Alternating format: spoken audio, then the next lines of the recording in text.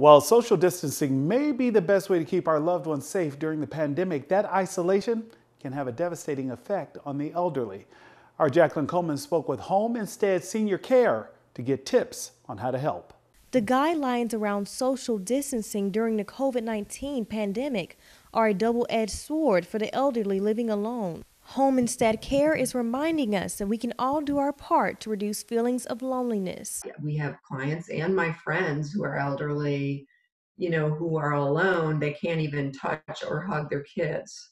So, and they have heart disease and that type of thing. Home Instead Senior Care in Hattiesburg is working with local families to help stay connected through technology. We have an iPad, we call it telecare, where our clients are set up that they can socially remain, active with their family, their loved ones. Owner of the Home Instead Senior Care office, Anna Edenfield, says the simple things can make a difference in an elderly person's life. A phone call.